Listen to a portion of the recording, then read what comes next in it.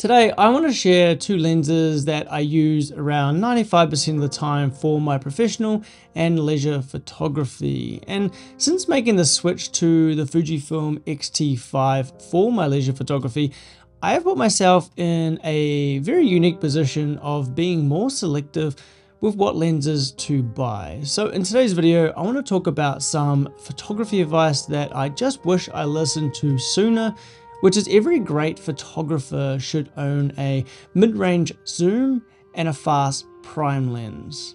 And I was recently in Newcastle, Australia for a wedding, and I had some spare time to shoot in the afternoon and the following morning with the XT5 on these two lenses. So I wanted to share that with you while I explain my thought process around this topic and my personal opinion. So let's just jump right into it.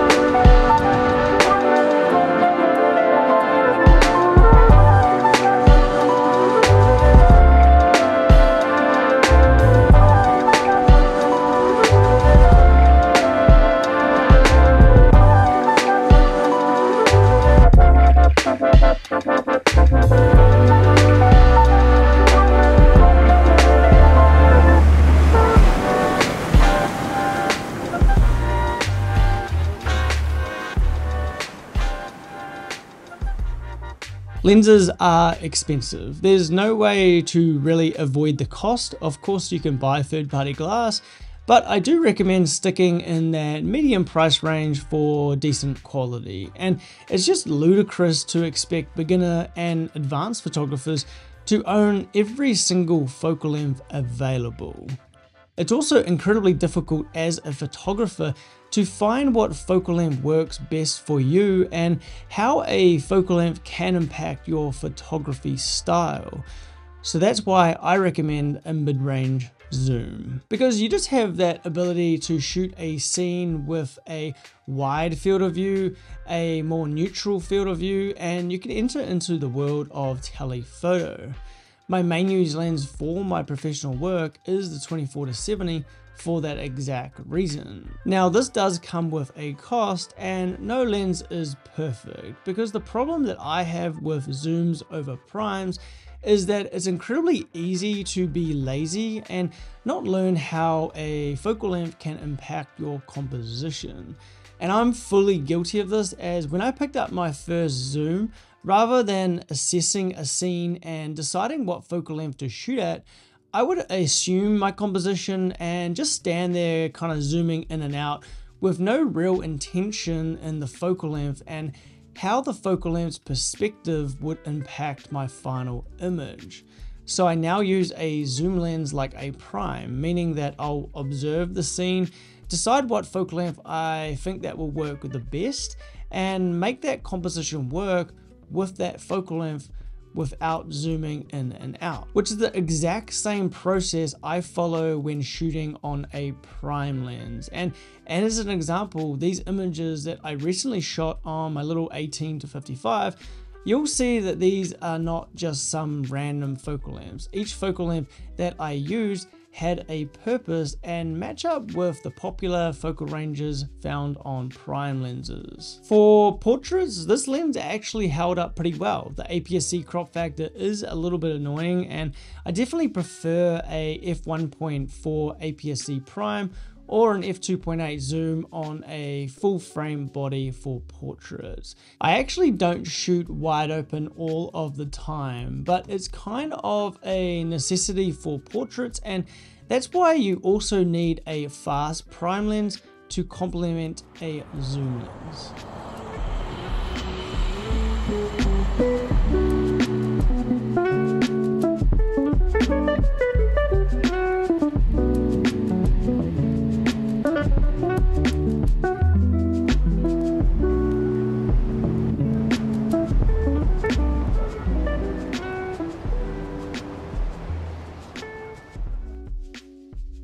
There are two main technical advantages of a fast prime over a zoom which is obviously to do with the lower aperture. So you get much better low light performance, meaning that you can shoot at faster shutter speeds or drop that ISO. Like these examples shooting the ocean pools, I wanted to keep my shutter speed high to eliminate motion blur to get the crashing waves sharp, while keeping my ISO relatively low. You also get a lot more subject separation with a fast prime with that gorgeous shallow depth of field. But the best focal length to complement a mid-range zoom is a prime lens with a neutral field of view. So you can pick up anything from a 35 to a 50mm. And the reason for this is that these focal lengths are incredibly versatile. Like I said in my previous video, I've been using this Viltrox 27mm f1.2 on the XT5, giving me my favorite focal length of a 40mm after the APSC crop factor. And over the past 2 weeks testing out the XT5 with these two lenses, I've been able to capture a range of diverse images from a collection of focal lengths and combining deep and shallow depth of field together.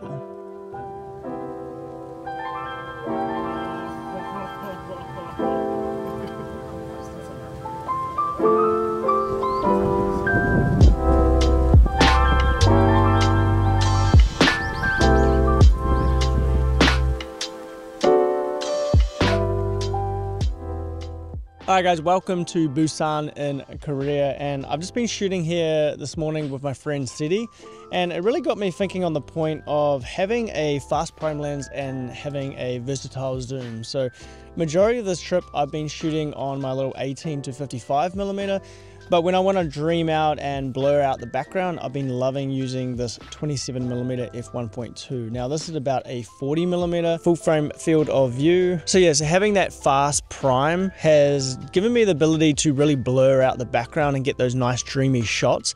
Even though majority of the time I am shooting around f8, f5.6 on my little APS-C XT5, it just gives you that variety in shots for having everything in focus and out of focus. So I'm just going to go back and start shooting, and we'll see you soon. So I don't really recommend anything wider than a 24mm or anything past an 85mm. And in saying that, I actually do own a range from 12 to 300, but these lenses have very intended use for my photography. Like this 135mm is an absolute staple for my wedding photography work, but I only use this lens about 2% of the time on a job, or when I was in Brazil at the start of the year, I took my 7200 that I hardly used during my 6-week stay and didn't result in any photos that I'm particularly proud of. So even after my experience, I'm still on the fence with the Fujifilm XT5, whether I should pick up that 18mm f1.4 and a 56mm prime, giving me that classic 28 to 85mm focal range covered. The 18mm would just be great for portraits, and I really love the user experience of primes. But when not shooting portraits on the Fujifilm XT5, I feel like I would always keep reaching for my mid-range zoom lens and packing a fast prime in my camera sling, purely for the fact that when you're experiencing a new place for the first time, you really do not know what to expect, and it's nice having that confidence and versatility of a mid-range zoom and a fast prime lens. Alright guys, I hope you enjoyed that. Remember to like and subscribe and all of that good stuff. Check out my presets, and we'll see you in Korea. See you for now.